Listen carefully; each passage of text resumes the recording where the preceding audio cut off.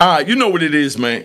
Republic of Black Africa and Black Liberation Army leader, fighter, and political prisoner of 36 years in federal prison that I had the honor of meeting has passed July 6, 2023. Man, let me start this show, man. It's going to be emotional, man, you know.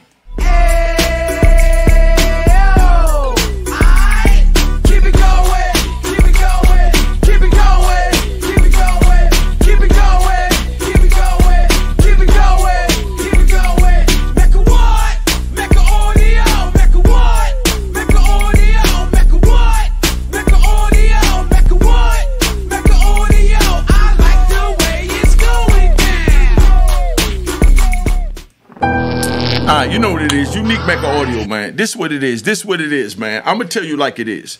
I know I got a lot of haters. Gunshots to the haters. You know what I mean? And I know the haters don't like the gunshots because 9 times out of 10, they ain't right. So that's why they don't like it. No disrespect to you. Just telling it what it is. But now, let me say this, man.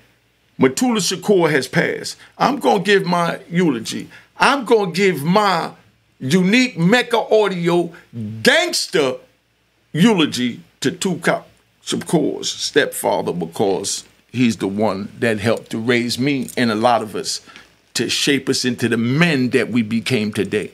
The man that you have talking to you today is the man that Dr. Mutulu Shakur has helped to influence and change my life. So you understand that. I was an animal. I was a savage. You know what I mean? I was vicious before I met Dr. Mutulu Shakur. The first time I met Dr. Mutulu Shakur, I'm going to give you my eulogy. All this fake crap that's going to be out there. Everybody want to try and do this and that. I'm telling you because I had the pleasure of meeting this man. And that's why a lot of people that wasn't allowed to be in the presence of this man, because the universe knew that they was not cut like that. But men like us, this is how God works, man. This is how the universe works. This is how law works. This is how Buddha works. This is how Jehovah works. This is my Sunday sermon. This is how it works, so you understand. He puts us in front of those that we need to be in front of to be who he needs us to be. But he also gave us the will to be able to go left or right. I chose to go left.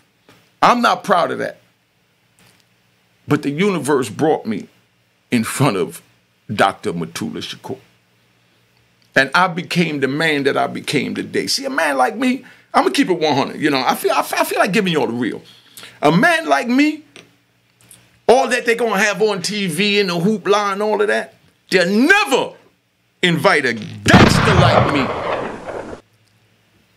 When Mutulu Shakur touched me, but they don't want y'all to know that he was even associated with gangsters. They put him in jail to punish him. And his punishment turned to not only mine's, but Lou Sims' reward, you understand? Big Red's reward, Antonio White's reward, ER from DC reward, you understand what I'm saying? Boy George reward. Mutulu Shakur touched nothing but gangsters. They put all of us gangsters in one fishbowl, you understand? And they separated the weak from out that fishbowl. I'm giving you all the real. It's not to bash nobody. I'm just telling you what federal prison's about. They separated the gangsters, killers, the niggas, that y'all don't like to use the N-word. So I apologize. But I'm just telling you like it is. They separated the niggas, man. And they put me in the category of an out-of-control Negro. Let me change the narrative. I want to just be me because I'm riding, man. It's my channel. So whoever don't like it, I'm going to give you 3 seconds to get the hell off because I'm getting ready to get serious. Now, let me get back to where I'm going. They went to punish Mutulu, Dr. Mutulu Shakur, and sent him in federal prison and gave that man, you know, the amount of years that he lived. You know what I mean? They was waiting on him to leave in the pine box. From them doing that, you understand? It helped us to become who we are today, where I could sit on YouTube and talk to you as a respectable man, even though I'm raw, I'm gangsta, I'm all that. I'm not even gonna do no faking. You got President Obama, you got President Trump, you got President Reagan, you got President Bush, you know what I mean? And they say, you know what I mean? You know, ex-president, or they say president when they speak. Well, you're looking at, you know, a gangster slash ex-gangster, whatever you want to call it. So the people that want to say that this is supposed to be a eulogy and you're not supposed to talk that gangster talk, get off the channel. I'm going to give you 3 more seconds to get off my channel. All right, now let me begin. If you're still here, you want to be here. Now, so you understand. Then they grabbed us from the crack era and they threw us in this fishbowl. And they took a man like Mutulu Shakur and put him around us, thinking that he wouldn't survive when he thrived and raised us. Mutulu Shakur raised us, man, into the men. He had a hand in who we became. Now, my man, Kabe, a.k.a. Sean Boyd, official brother, I grew up with him, straight gangster, whether he want to hear it or not. He's a gangster. We try and pull away from that because now he's, you know, rehabilitating the youth and he's going to Rikers Island speaking to the youth and he's involved in all types of programs to help rehabilitate the youth. This is my brother, a gangster. But now he's doing Mutulu Shakur's work. I'm going to let him speak so he could tell you the impact. Like I shared some of mine because I ain't done yet because I'm riding, man. Dr. Mutulu Shakur, the first time I met him was right after I got into it with the C Cypher Power in Lewisburg, 1995. They took me to Oklahoma, shackled like an animal, like a runaway slave, and I ain't never ran away from nothing. But that's how they had me shackled. Then they took me on an airplane in Harrisburg, Pennsylvania, and flew me to Oklahoma City, to a big building, man. That looked like one of these skyscrapers behind us. Looked like what's that? The Empire State Building, the Statue of Liberty, whatever y'all call that behind me in the red. You know what I mean? Now, so you understand. The plane pulled up, let's say, to the Statue of Liberty, and a tarmac comes out the Statue of Liberty, and you go in, and the whole inside of the Statue of Liberty is nothing but prison cells and holding cells, and you know what I mean? They turned the Statue of Liberty into a prison. That's what they did with a building in Oklahoma, and they take me in there. When I get off the joint, I spoke on this before, but I'm gonna let y'all know. When I get off the plane, I'm walking down. They got me walking down like a duck. You know what I mean? I'm waddling like a duck. I get down there, they put me on a little wooden block, you know? So they put me on a wooden block, one police in front of me, take off my shackles. See this joint on my wrist? They take them off. You understand? That's my shackles, you know? Then they go, and there's another one behind me, and he takes off, you know, the shackles on my feet. So when he got to the other foot, he tapped me on my leg because I was a little hesitant to take it up because I was stunned at what I was going through. He tapped me on my left ankle and said, "Data boy." Hey, yo, this is a white man in Oklahoma City that's spitting tobacco in a water bottle with sunflower seeds, tapped me on my ankle and said, "Data boy." You know what I mean? You already know what I did. You know what I mean? I'm upstairs. So now I'm upstairs. The next morning they come get me, and they put me on a big airplane with a bunch of other prisoners. When I get to Colorado, what was that? Florence, Colorado. I forgot the little town it was in because I was there. Yeah, Florence, Colorado. I get to Florence, Colorado, and some police You know, we driving a bus and we going down in a circle in a bus, in a building. But this big bus is making around this little building. The building is so big that it's driving around the building in circles and going lower and lower and lower and lower. And welcome to ADX Supermax Florence, where they have El Chapo, the Unabomber, Larry Hoover, you know, King Blood, Pistol Pete. You know what I mean? This is where they took me, you know, before Pistol Pete and El Chapo, but all the other men I named, I was there with them. Check my record. The dudes that wasn't allowed in the gangsters areas don't like that. You know what I mean? Because they're ashamed to say who they was around. But that's just what it is. I'm just giving y'all the real. It's not to shoot no shots. Let's get this right. If I had something to say, I'll say, you know me, I never say nobody's name on my channel. I don't disrespect anybody. So if anybody go down that path, you know, that's them for whatever, you know, viewing reasons, meaning they trying to get views. But it's not a problem, you know, but just don't use my name because I'm the only one eat from my bag because I'm the only one that sweat for my blood. So if anyone is in my description, use my content without my permission, even use my name without my permission, because I'm that smart that I trademark copyright my name. If you use my name, I will exercise my copyrights. You know what I mean? And shut you down. Now, let me get back to Mutulu Shakur. So I'm on a plane, you know, and we land in Florence, Colorado, and in comes, in the plane comes Dr. Mutulu Shakur. When I got to Lewisburg a year before, I didn't know, you know, who he was. You understand what I'm saying? I didn't know who he was. But when I got there, everybody praised him that he was here, and they were telling me, yo, you know, Unique, don't come here being too political, because I'm telling you, you know what I mean, these people won't get rid of you. They just got rid of Dr. Shakur because he was uniting all the young black guys to come together where we was all going to school and we were studying and taking GED and teach each other. You know, he had us in Lewisburg teaching each other GED. The brothers that had GEDs in high school diplomas, he put together and had them educating the other younger brothers like me. I didn't want it. I wouldn't even, you know. But I'm just keeping it 100. That's where I was at that time. It's like a lot of people watching this, they don't want to hear this crap. I know you don't want to hear this crap.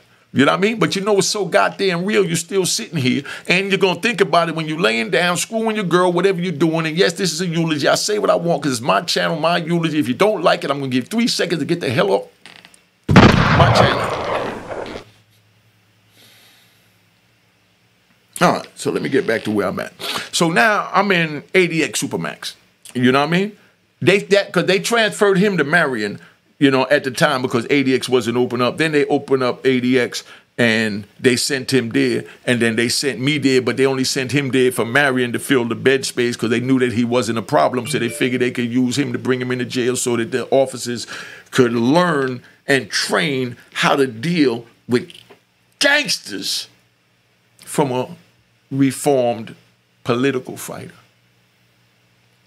So yes, they used him, you know, but once we, you know, had the crack law riot in the BOP, I'm gonna have to tell you all about that and really give it to y'all in chronicle order like a series. Because, you know, I like to mix my joints up because I don't want to bore y'all because, you know, some of y'all get bored with the real. Now, we in the joint and in comes Dr. Shakur on the plane and he sits down next to me. And he's telling me before I go, first thing he said to me is, what's your name? I said, Unique. He said, okay, Unique, listen, they're going to try and give you medication. That's the first thing out of his mouth. Yeah, I love him to death, man. I love him to death. Round of applause to Dr. Shakur.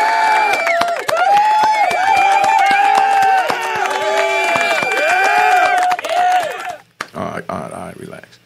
Now, Dr. Shakur said, Unique, they're going to try and give you medication. First word out of his mouth, they're going to try. Because that's how he talked to us, like, you know, we kings. He didn't say they're going to give you medication. He said they're going to try and give you medication. Refuse the medication under any circumstances. Don't take their medication because what they're going to try and do is medicate you up and give you something that you like that you ain't even realizing that it's screwing you up, but it's going to screw you up because they know that you're too strong. He said if they sending you here to this prison, this is what he telling me. I ain't even been there. I ain't even been in the system a year yet.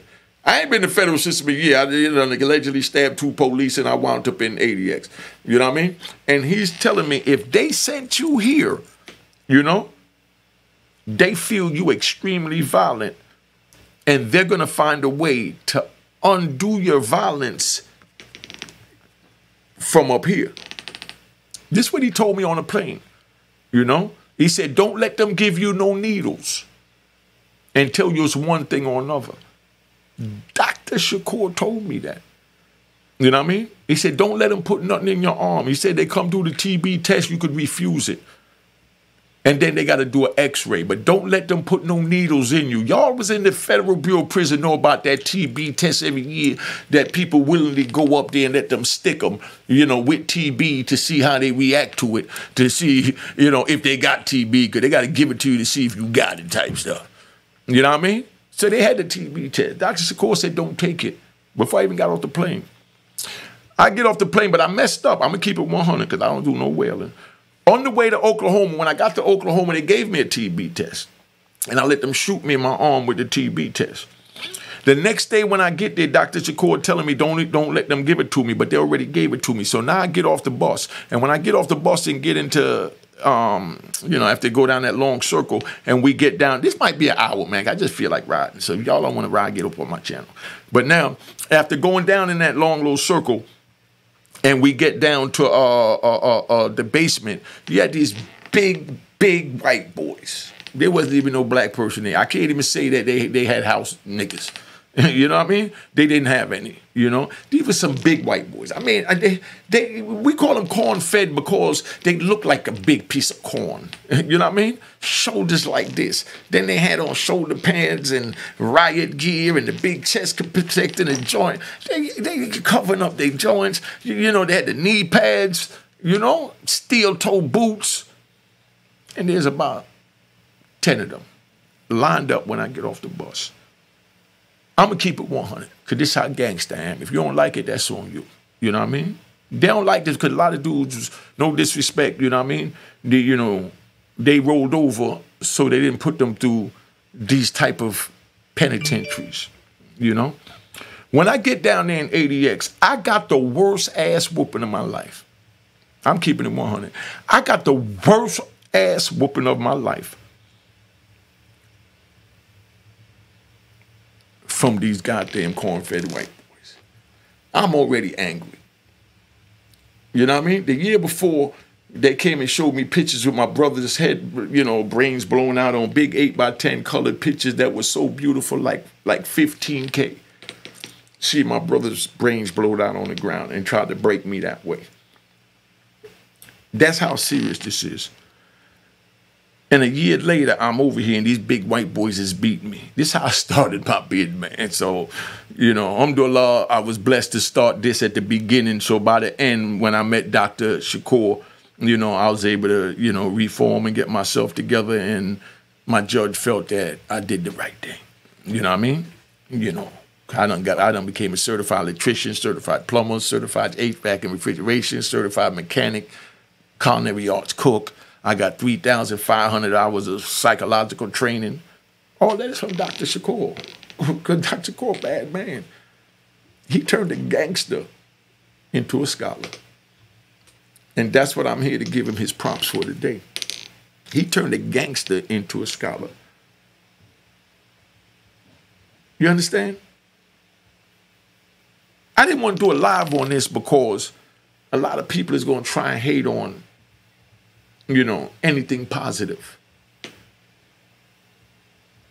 But anyway, so they take me in the basement and they whoop me. They whoop me, they whoop me, they whoop me, they whoop me bad. I'm not even going to lie, they whoop me real bad. You know what I mean?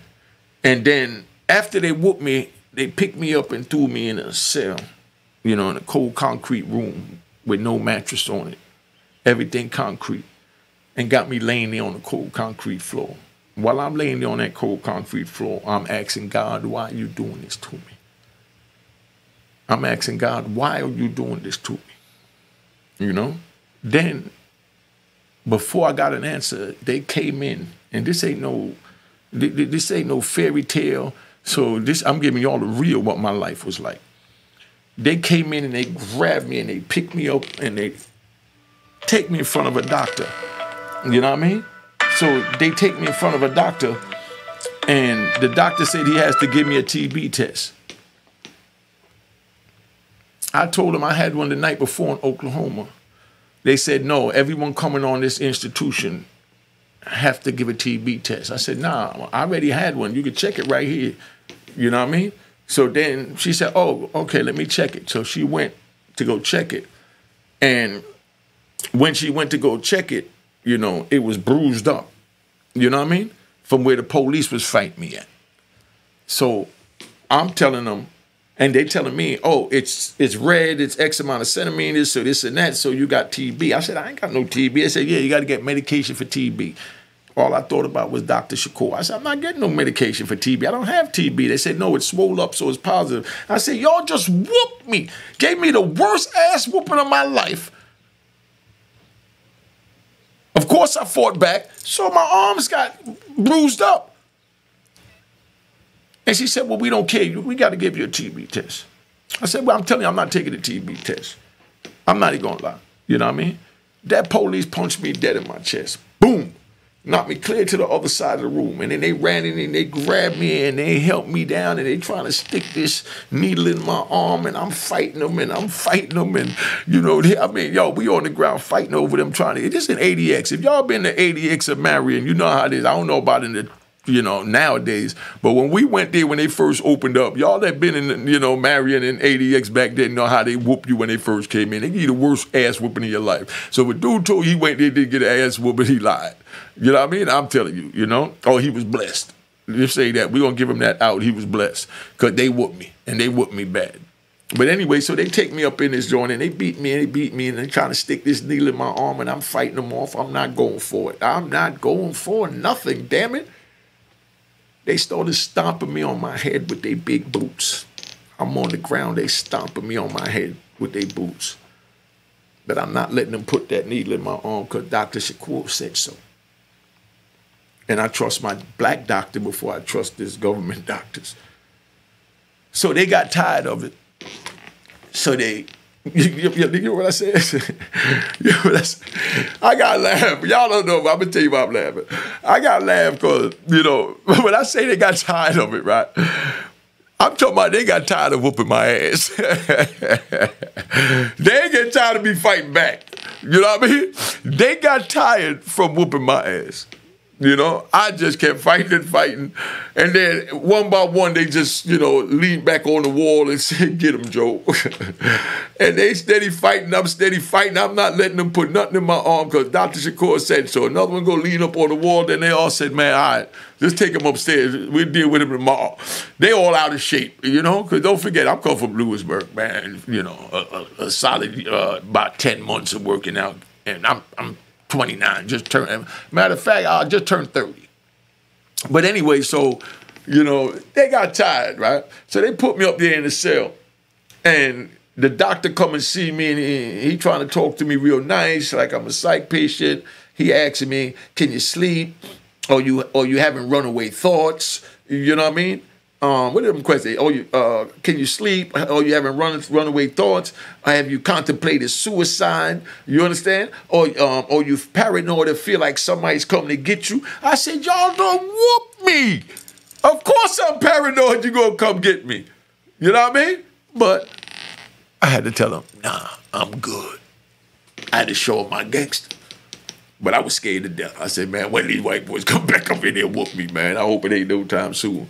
But that's how they was down there. But other than that, with that first initiation when you come in, ADX, you know what I mean, the officers was all right, man, because they really was officers that screwed up in other joints, you know, like was under investigation for bringing in drugs or, you know, whatever. But they lose their security points and they come to ADX to get their GS points back because they might have been in GS9 or GS11.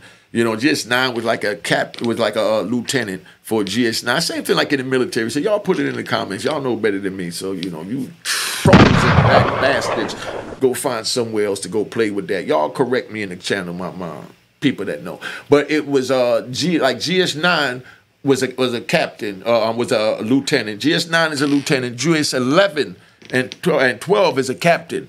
That means they're capable of running a jail or a whole unit. You know what I mean? And the captain for the units was the unit manager. If a lot of y'all that was there didn't realize that, the unit manager was in charge of security and everything and make sure the whole unit team was working properly. The unit team consists of the case manager, which is the one you go to when you want your PSI, which they don't give you. If they give it to you, they got to put it to you, put it in an envelope and send it out. Because I heard people say, you know, I showed my PSI. No, they took the PSIs out in the late 2000s.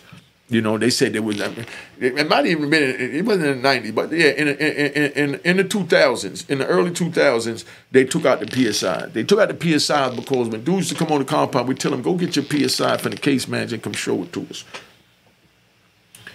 And they go get their PSI, tell them I need to get my PSI. And as soon as you come to unit, the case managers normally have the PSI already printed up because they know that they're going to need it. So they don't wait till they come to stop to go do it. So when they come in, they put their folder together. They got everybody's PSI printed up, but they put it in their folder. If they come ask for it, they got it. If they don't, it's in their folder for when they do need it, when they get questioned, you know. But that's how that is. So you understand. So this PSI, you know, they took them out the system because that's how we check if somebody's hot. So now, majority of the people that was coming in was hot, or he's Cypher Truth, right? So majority of them is he's Cypher Truth. So they come in, and they trying to protect them, and it's more of them. So they made a rule saying that the inmates wasn't allowed to get their PSI in their possessions. You know what I mean? I think it was in the early 2000s. So y'all correct me if I'm wrong, you know? But I know they definitely, you know, took out the PSI. So when people say, oh, yeah, I showed my PSI, nah, you know what I mean? If you had it hidden in your property or your people sneak it in and send it, then yeah, you'll be able to show it. But you're not going to go get it from the team. But you can get it from your lawyer, get it sent in, or you can have them send it to your lawyer and get it sent in so it can't get in. So if somebody, you know, say they came out last year and they showed their PSI to the homies, no, they're not lying because there's ways to get it. Because that's why they tell you to get it. You call home and they give you 30 days. If you ain't got it in 30 days, either you voluntarily walk up top or we're going to whoop that ass and send you up top. You know what I mean? And that's how we carrying it. But, you know, Dr. Shakur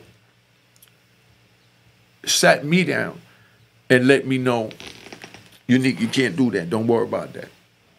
They overpowering us now. I didn't realize it was changing like that. You know what I mean? Out here. You know? And Dr. Shakur, you know?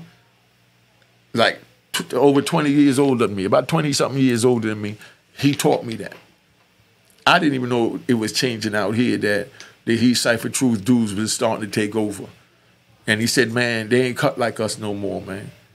You know? He said, you're always in the law library, you're working to go home. Don't go home and think that, you know what I mean? It's like it was. He said, man, if you think about doing anything, because, you know, I had stopped at the time when he's talking to me, but it's like the way you was, you know, running around here slinging drugs in the joint and all that. He said, man, you think you're going to go out there and sling drugs, they're going to tell on you, man. He said, they're going to tell on you quick, and then they homeboys is still going to embrace them back into the clique. I said, nah, never that. Never would the hood turn to that. He said, man, I'm telling you, Unique. You know, he said, dudes going home now that testified against a lot of your homies, and when I call home, I'm finding out that these dudes getting money and got all these people working for them, and they know that he's Cypher Truth. I said, never, Doc. Never. He said, Unique, that's what it is. And I still didn't believe it. You know? I mean, I believed it to an extent, but I didn't think it was as deep as what I witnessed when I came home. My biggest transformation, because, you know, I like to ride. My biggest transformation when I came home was seeing how the He Cypher Truth was able to be accepted. Like I said, I don't have anything against what a man do. I don't respect that, but I respect you for being who you are, which is He Cypher Truth. And, you know, if you don't have an issue with it, it's not a bad thing. If you have an issue with it, then you're going to have an issue with somebody calling you it because you don't want to accept it. But I respect the men that accept that they He Cypher Truth. I can't hate you for that. Just like I can't hate, you know, the groundhog in my yard for being a groundhog. He showed me he's a groundhog. He tells me he's a groundhog. So if you tell me he cipher truth, you know what I mean? I respect that. But now I know how to deal with you the same way I know how to deal with this groundhog. And it's not to disrespect you. I wouldn't disrespect the groundhog, and I wouldn't disrespect you. I won't even put pellets out there to kill the groundhog. It's all about respecting people and God's creatures for who they are. And these are some of the things that Dr. Mutulu Shakur taught me. Because when I met him, I was on, man, kill all rats. That's where I was at when I met him, man. We don't talk to rat, nothing to rat. We was on all that. And he had to explain to me, like, unique, they taking over. They spreading like wildflower. And then here it is, I come home, and not only are they spreading in the human form, they spreading in the rodent form. I'm on 8th Avenue at the Jamaican restaurant. There's rats everywhere. They not, back in the day, a rat wouldn't come out when there's people out there. We sitting out there playing music, a rat wouldn't come out. Once in a while, you might see a hungry rat, you know what I mean, run out there and try and grab a piece of bread and run back in. You know what I mean? I'm talking about the rodents. You know, I'm just telling you about New York. I'm riding, man, so nobody take it personal. I'm just enjoying myself. No shots, no nothing. But anyway, so one might try and run out there and grab somebody, hesitate, go back, hesitate, go back. But in 2023, they just and walk right in front of you. You know what I mean? Grab their little bread from off the sidewalk and back on the other side. I say that to say that even the rodent rats are taking over. So all the men that feel that they want to be in the game, when I'm telling them don't get involved in the game, it's not worth it. But there's rules and cloth cut for every level of life. If you think you cut from the cloth to deal with the crap that I chose to deal with, that I'm telling you wasn't worth it, if you think that, just know that when you get caught, I showed you how to play by the rules. Don't get caught and then want to tell on your comrade, because I would never tell on my comrade. Because I would never do anything illegal with my comrade. You understand? And that's why I'm telling you, don't do anything illegal with your comrade. I did enough illegal with my comrade. And I went down for a lot of them. Came home, they all doing good, they successful, they doing better than I'm doing. And I love them to death. I'm not mad at nothing because I was blessed to meet Dr. Mutulu Shakur, and who helped form me into the man that I am today. I'm just letting y'all know, man, that we have kings amongst us. I might do a live later on tonight about this. I just might do a live about this, you know? But, man, know that we here as a people. We here as a people, you know? Oh, here go the homie Kabir calling now. Kabir. Brother. Yo, what up, family? I was just getting ready to go off. I'm glad you called in time, son. What do you want to say about Dr. Mutulu Shakur, big bro? Well, first, peace and blessings be upon the brother. I'm sure that he's making a good home in paradise, man. But, you know, he's a staple of what we need, especially for the brothers in the struggle, brothers who's doing time, brothers who trying to be conscious of self. You know, I never had the opportunity to meet him personally, but I feel like I met him through so many other brothers. I used to hear how when brothers would come in the feds, and if they land at a spot that he was in, how he would come, especially if he was from New York or Jersey, how he would come and, you know, educate you if anything you needed to know how the system was run. And he definitely would try to get you up in that law library. That was the first thing he would try to do. And, you know, the brother, he's an example. We need brothers like that to mentor us, the younger brothers, as examples on how we should conduct ourselves as men. Like you like to say, man time. He's a plain example of what it means to be on man time. And you know, from a law we come from, into a law we return, man. I just, you know, hope brothers, you know, understand what he meant, not just for brothers on the inside, but the struggle and the principles that led him to be in the position that he was in. The brother never wavered, and he always stood on his principles, man. So alhamdulillah. All right. Now, you know, Tell them who you are, Kabir, and what you're doing right now to help the youth. Well, a lot of people know me as Kabir. My government name is Sean Boyd. You know, I come out of Hackensack, New Jersey originally, but I'm everywhere. What I'm doing, I served 30 years for a wrongful conviction of shooting a New York City cop back in 1989. I came home in 2019, hitting the ground running. Since I've been home, I founded 2 organizations. One, I Am Black Innocent, which focuses mainly on the injustices of the criminal justice system. They're especially the brothers who was convicted back in like the 80s at the height of the crack epidemic in the early 90s. There's a lot of brothers incarcerated throughout this country for crimes they didn't do. Not saying that they never committed crimes like myself, because I definitely was in a criminal lifestyle, but it made it very easy for the criminal justice system to convict me for crimes that I did not do. And it's a lot of us that fall under that same banner.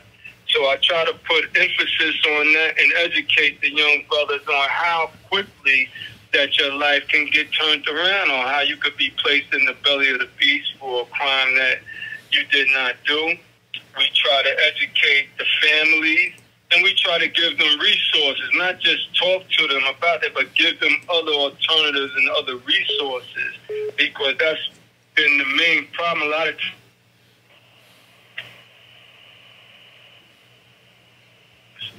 other things to do. So that's one. And then I got an organization that we call GIFT, but it's Good Initiatives for Troubled Teens, and we focus on the youth.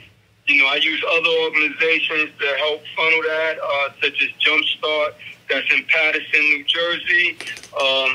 I work with organizations such as Exodus, which was a mentorship program for me that really helped me do this type of work that's based in East Harlem. And I'm now working for Fortune Society, which is based in Long Island City, Queens. And I'm just out here doing the work, man. I'm just out here trying my best to be an example. It's not always easy, you know, because as I'm trying to mentor and help other people, I'm still trying to figure this thing out. After 30 years, a lot has changed, not just within the technology, but the culture has changed. So I'm also working to make myself a better me while I'm trying to help and give the best input I can to the youth. Man, I'm so proud of my brother, man. I grew up with this brother, man. You know what I mean? We was the 2 wild young ones that, you know, left Jersey in the suburban areas to go over into the mean streets of New York from we was kids, you know? I go to jail in Trenton State Prison. I come like 85. I come back in like 87. When I come out in 87, you know, me and him out there together. I mean, and I'm talking about we grew up together from like grade school. We've been hearing about each other, but we didn't physically meet each other. Put on mute, Bear, please. You know, but we didn't physically meet each other. I'm talking about we was in grade school. And then as our lives went on and, you know, more people started moving out to Jersey and things like that from New York, and you know, maybe we just like they swag, whatever it was, you know what I mean? But, you know, for me, I was going over there to visit my family members. He might have been doing the same or going over on his own. But then I started going over on my own. And from going over there, you know, I fell in love with what I saw, and I felt more loved and embraced over there than I did over here, because I was a little too aggressive for out here. They think I'm mean, I'm crazy, this and that. You know how that is. But, you know, I was different. You know what I mean? And so you can imagine what it was like growing up in school, being different like that. How if your peers don't know how to deal with you, you know, could you imagine the teachers trying to know how to deal with you when you like that? So I never learned to read and write. What you got to say about that, Kabir? Take it off from mute as far as about, you know, how did you wind up on the streets? Let me hear what you got to say. Well, I mean, I think it's a lot of different variables, but I just always been an adventurous guy. And, you know, being a little guy, I always felt that I had to prove myself. And I learned at an early age, when you do you know, where I lacked for size, I added on with heart. So I would always do things that other people may have been afraid to do. If it was just jumping off roofs or doing things that the other guys may have been afraid, I would do it, take on the challenge. And, you know, as you get older, you start seeing the power that comes in with money. You see the influence that comes with money. And you see the influence that comes with violence. And a lot of times the violence implemented with the guns and things like that, or just doing violent acts. And I would see, like, when I would do these things, how people would talk about it the next day, or talk about it, or I could go somewhere and people would know who I am based on what I was doing. And being, 5-7 miles from New York City, if that, you know, it wasn't that the things that, it really wasn't that I didn't love where I was from, because I did. It's just that it was more to do in New York. It was more room to do it. You know, where I was at, you may have done something and you can stick out more. When I could come to New York, you had a bunch of dudes that was like that. So I could blend in more.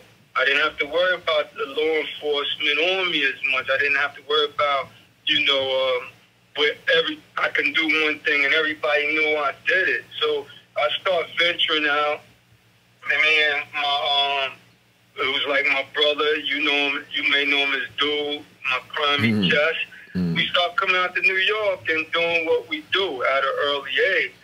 And you know, I just enjoyed New York. It's not the same kind of New York now as it was back then.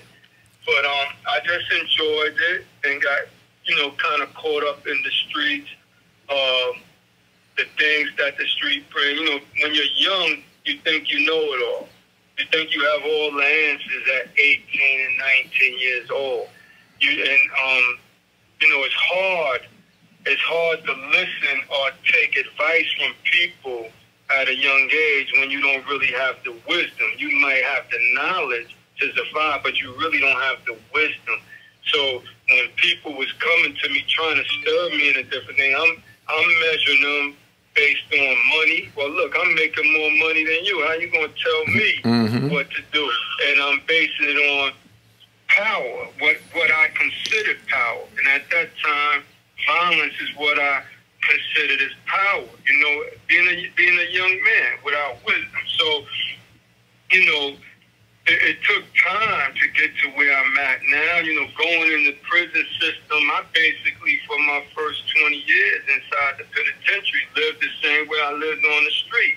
Coming from Jersey, I had to work a little harder to get established. I had to do things maybe a little bit more violent to get established, to get recognized. And once I did that, I wasn't really thinking about rehabilitating or getting out of prison because I had so much time. I just kind of accepted this is where I was going to be at. But thanks to Allah, thanks to the Creator, and thanks to a good support system, man, in time, I really got a chance to figure what this thing is about. And like they tell you, it seems like we live a long time, but actually our lifespan is only as fast as the blinking of an eye. So we got to take it as we can and try to do the best that we can when we can. And that's where I'm at now. I try to, like you, like other brothers, use my experiences, not necessarily to glorify, even though sometimes I have to give it in a certain way. Because like Malcolm said, sometimes you got to talk to the people in a language that they understand. You can't go to the bum on the corner or the alcoholic on the corner just talking about God. You don't want to hear that. You may have to take a sip of the alcohol with him to get his attention.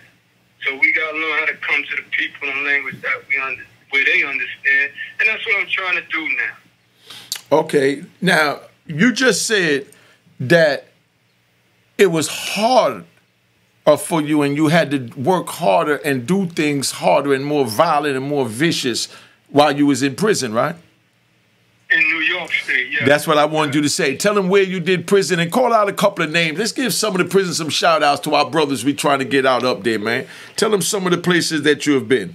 Well, I've been everywhere. I started at a max and I came home from a max. I've been to Sing Sing, I've been to Green Haven, I've been to Attica twice, I've been to Shawanga twice, I've been to Comstock, Oil Farm. I've been to Southport box like 5 times. I've been to all the major boxes, Comstock F1, B1, you know, Clinton, Unit 14 about 3-4 times. I've been everywhere you could think of that was live, that was doing something, because, again, I had knowledge, but I didn't have no wisdom. So, I was taught, like, yo, okay, this is what you do to get your weight up. Same way in the military, you do acts and you get stripes, you get medals. It's the same thing in the penitentiary. When you do certain acts and you do certain things, you get medals, but the medicals are not tangible medals where now people know who you are. So, you know, you do things, sometimes you blow a motherfucker head off, excuse my language, you may just do it because you want to be recognized. You want to be, okay, yo, this is what so-and-so do, but the reality of it is fear that reenacts fear. A lot of people don't want to accept it like that, but actually that's what it is. You don't want something done to you, so you implement more violence so that things don't be done to you. All right? But, I mean, I had great mentors. You know, Ron Dew, Henry Pohl, any borough, anybody that was about something, I was under CMC, which is considered Central Monitoring Case. Back then, to be CMC, you had to have a very heavy case, or you had to catch a body on the island, or in some cases an escape. It's a little different now, but all the heavy hitters from every borough, you know, was CMC. So as a young guy, I had the opportunity to be among Prince, to be among Ward Corley, Big Nice, Big Crush out of Queens. I had, God bless, my brother just died, John and Monty out of Brownsville, East New York, down with Baby Sam and George Llewellyn out of Harlem, Ron Dew out of the Bronx. All these dudes was kind of like my mentors, being a shorty among millionaires and heavy hitters. You know, I was no threat to them, so they kind of brought me in and showed me how when you go on the island, how you're going to have your oxen, razors, and, if you're traveling, how to wrap that shit up and make you a case and wrap that shit up and put that shit in your ass while you're traveling in order to protect yourself and to survive. These, real shit, how to move. That's what it is, man. I mean, it was crazy. It's crazy when I think about some of the things, but when you're trying to survive and you only got to depend on yourself to survive, you could put me in a shoebox. And I might go crazy for the first 24 hours. I'm going to figure out how to survive while I'm in that shoebox. Okay, so that's my brother right there, man. Just let you know that when I bring people up here, it's people that either stood tall or they're going to accept their responsibility the same as they did when they was in the courtroom. You know what I mean? So I'm not discriminating. I'm not on none of that. We just on claim who you are and where you at. Like my brother said, and I was guilty of sin. So we're not up here trying to preach we know innocent brothers. And I broke a whole lot of law. My brother was innocent of the crime that they convicted of him because they railroaded him, and it was a New York City cop, and they just wanted to close the case. So he was one of those brothers like the Central Park 5 type. He fell during that time, and it wasn't the newspapers, but they kind of pushed it on the rug because that's how they railroad us, so that our peers don't know what they doing to brothers like Kabir, aka Sean Boyd. And I grew up with this man, and I'm gonna say this: he fight. You know what I mean? He fight. I grew up. All I heard about growing up, out here in Jersey, when his name came up in Hackensack, Sean Boy knocked this one out. Sean Boy did this. Sean Boy did that. The same way they said, you know, Wayne and Peter did that over in Teaneck. Wayne and Peter did that over in Teaneck, and you know what I mean? Because it was a little area, but like he said, we was mentally bigger than this area. And he said something I want to touch on, and I want him to get on it too if he feel like it. I just feel like riding because this is my Sunday sermon. He said that he had the knowledge. You know what I mean? But he didn't have the wisdom. He didn't have the, you know, he didn't know what it was. Is that what you said, Brother Kabir? Sure. You know? But knowledge is to know, but wisdom is when you apply it. You know, we know a lot of things be wrong, but we still do it because we don't understand the repercussions. Knowledge is to know how to move the piece. Wisdom is to know when you move the piece, what's going to come after you move the piece. Now, to add on to that. We know to move the piece, but when we don't have the wisdom, I know, yo, when we move that piece, this is what's going to come after that. In other words, he's saying cause and action, you know, a reaction to your action. You understand? And then when you have knowledge and you could wisdom, you know, what's to come, that's because you have understanding. Once you understand the transformation you went through, just like a caterpillar to a butterfly, then you'll be able to fly. You know what I mean? And soar like the wind and, you know, do as God intended you to do. But you have to get understanding, and that comes from having knowledge and wisdom. That's why they go in order: knowledge, wisdom, and understanding. And we could go into a whole joint where I'm going to let you know, just to give you a little mind teaser. You know, y'all put in the comments, you tell me now, you know, I say that knowledge and understanding is one and the same because you have to know it to be able to understand it. And you have to be able to, you know, understand it to know it, but it takes time to get to the understanding. But the understanding is the ultimate destination that we're trying to go. I might have lost some of y'all with that. You know, I'm going to say real slow and, you know, simple this time. You know, knowledge and understand is the same. Because once you know it, you know what I mean, then you must understand it. Because once you understand it, then you could wisdom it, meaning you could speak about it and you'll be able to avoid it. You know what I mean? That's how you wisdom it, like Brother Kabir said, being able to avoid it. But that's because you know it and you understand it. Right or wrong, Kabir? You want to add on to that, big bro? No, I think you pretty much got it, bro. I pretty think, you know, but I just, you know, we come into a time, man, you know, to me, things is, you know, it's time for brothers to really get conscious, to speak up. There's a lot of things going on in these streets, a lot of senseless shootings, a lot of senseless killings, and we're not seeing the Indians doing it. We're not seeing the Africans doing it. We're not seeing the Latinos, the Hispanics, to the degree that we see the African Americans doing it with each other. And it's time for, you know, using these platforms to speak on that, because it's getting real violent out here. And the real sad thing about it is a lot of the youth and the young men that's doing it, they don't even understand the ramifications that's coming from it. This is why they fold, and, you know, they get caught up, and they telling it's almost like they never thought that this was going to happen when they got caught. And we need to make them aware, yo, this shit is not a game, man. And we don't need to keep having these young brothers doing all this killing, and then you get knowledge of self 10 years after you in the penitentiary, or 20 years after. We need to give them the knowledge of self now, because we falling behind as a people, and all the other cultures is outplaying us. Listen, man, listen. This was. And they outplaying us powerfully. Listen, Brother Kabir, this is what's going on. You understand? I'm going to break it down subliminally without saying any name, but y'all understand what I'm saying. We have these platforms. I got 58,000 people. I got 8,000 people in the last week and a half, something like that, because they like the content that I'm giving. I'm giving that real knowledge, and I'm actually enlightening, educating both young and old.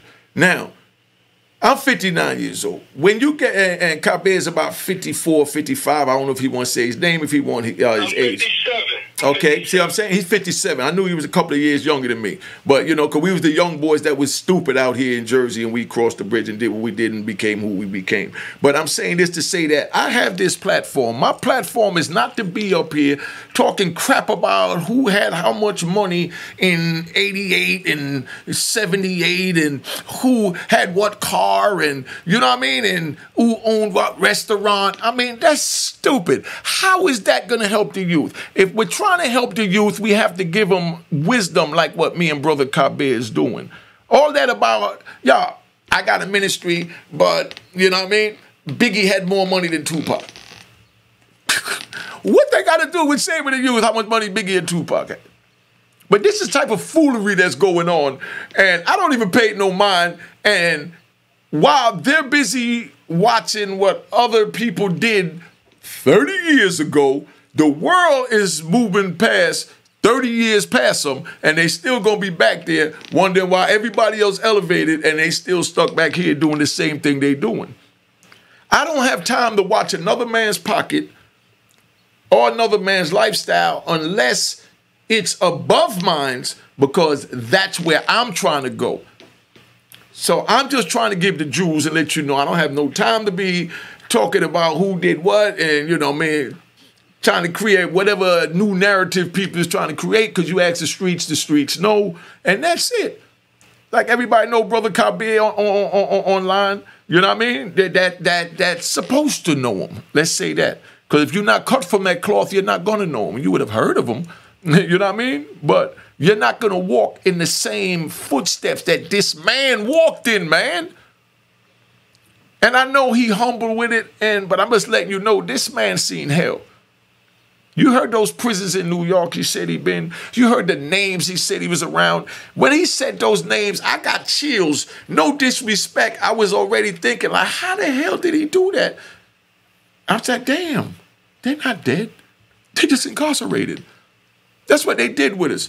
They cut us off over there, and then people come on YouTube and talk about the people that's in jail and try and recreate a narrative and try and make the people that's in jail look like they wasn't nothing, to make themselves out here look like they was something, because to them they think it's going to get them somewhere. The same way a dude would go tell a girl that, oh, that's not really his car. He's driving Kabir's car. He ain't got no money.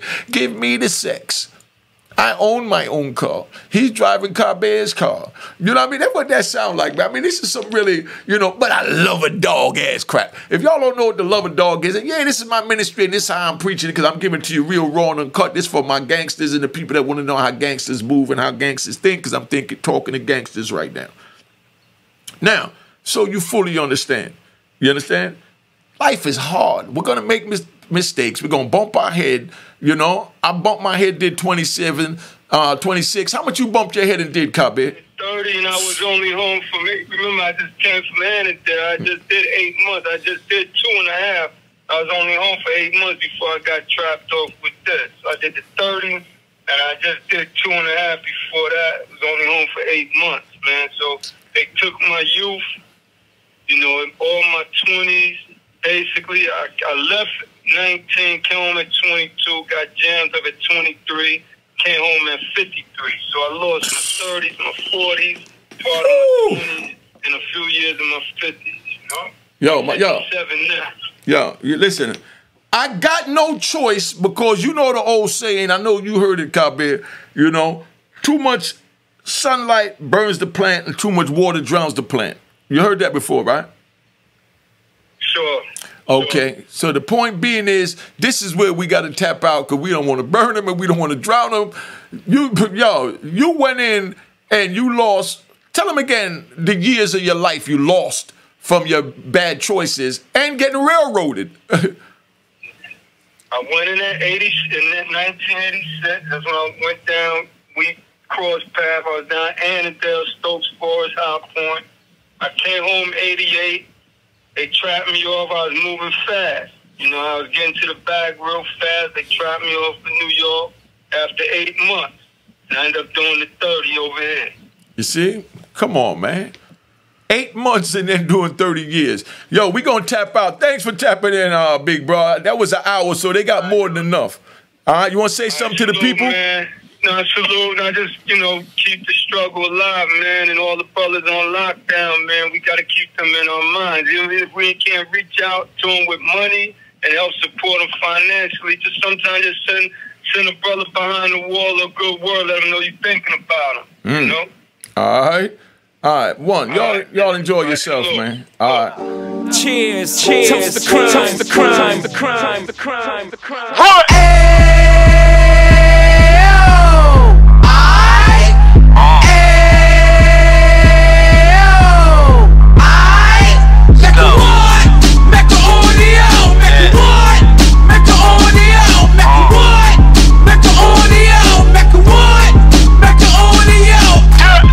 Fresh out the can of 26, heat back on the strip, getting back in the mix. What he mentions a gift. You stand up 10 toes down, and I suggest you pay attention to this.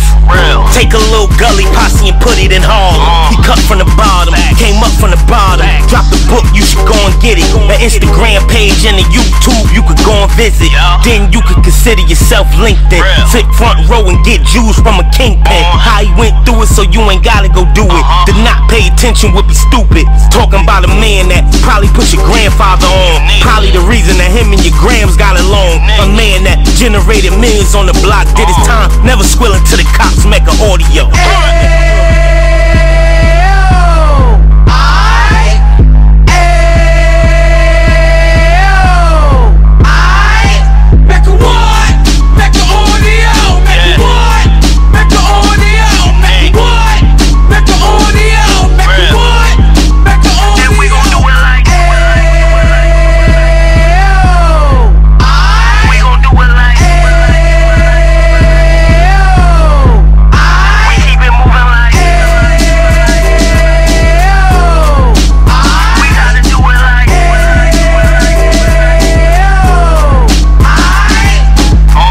Get it live like 2 G's in the 90s.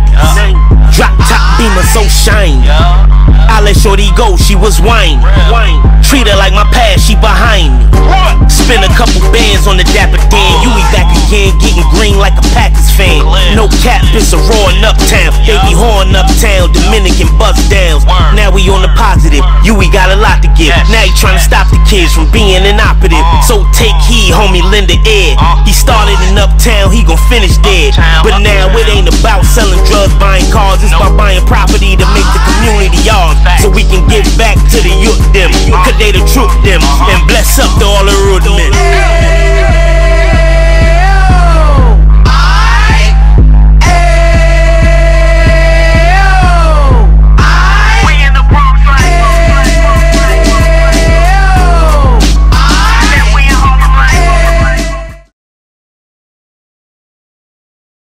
Cheers, cheers. Toast the crime, toast the crime, the crime, the crime, the crime.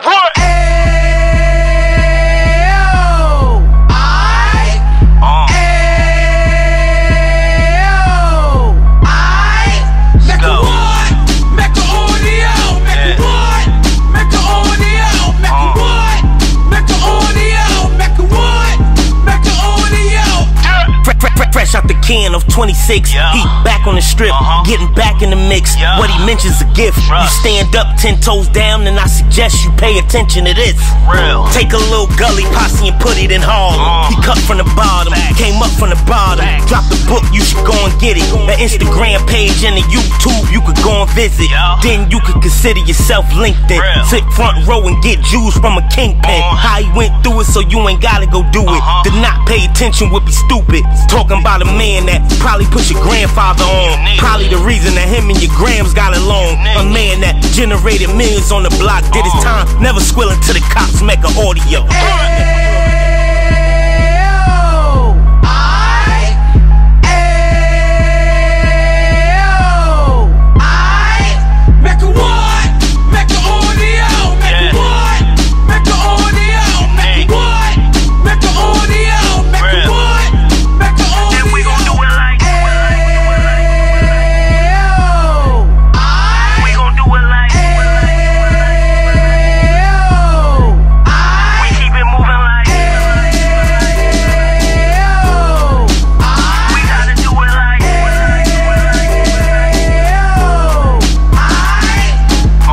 Get it live like 2 G's in the 90s. Drop top beamer so shiny. I let shorty go, she was whining. Treat her like my past, she behind me. Spin a couple bands on the Dapper Dan. Yui back again, getting green like a Packers fan. No cap, it's a raw in Uptown. They be horn Uptown, Dominican bust downs. Now we on the positive, Yui got a lot to give. Now he trying to stop the kids from being inoperative. So take heed, homie, lend an ear. He started in Uptown, he gon' finish dead. But now it ain't about selling drugs, buying cars. It's about buying property to make the community ours, so we can give back to the youth them, cause they the truth them, and bless up to all the root men.